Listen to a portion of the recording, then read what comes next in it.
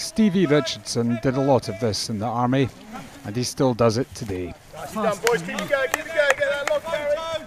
4 years ago, he stepped on an improvised explosive device in Afghanistan. Stevie's sergeant stopped him from bleeding to death, but both his legs were amputated above the knee. The 26-year-old left the Royal Regiment of Scotland last September and now spends much of his time doing exactly what he used to do: running, climbing and swimming. You can get up on your legs, you can deal with your injury, but you can still sit about the house feeling sorry for yourself, or you can just get out there and just get stuck in and do what you used to do. And just enjoy life, basically. As cheesy as that sounds. Not cheesy at all. Come on, push. Those elbows over. Next month, Stevie will join 2,500 people in a Spartan race at Winton House in East Lothian. They'll face 5 kilometres across rolling countryside and 15 surprise obstacles.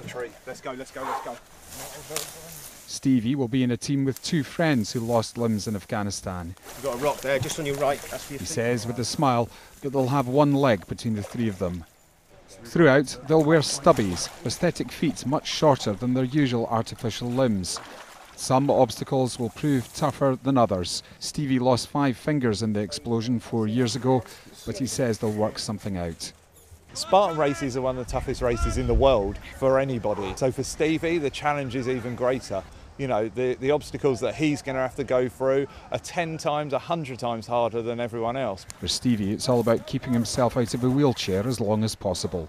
If I don't want to get to a certain point in my life and be struggling to get prosthetics on and get up and walk on them and being confined to a wheelchair for the rest of my life, that's inevitably what you're trying to avoid. So you want to be as active as you can for as long as you can. There's going to come a day where I'm not going to be able to run, I'm not going to be able to walk, I'm not going to be able to climb over things and that, but it's certainly not today and it's not anytime soon.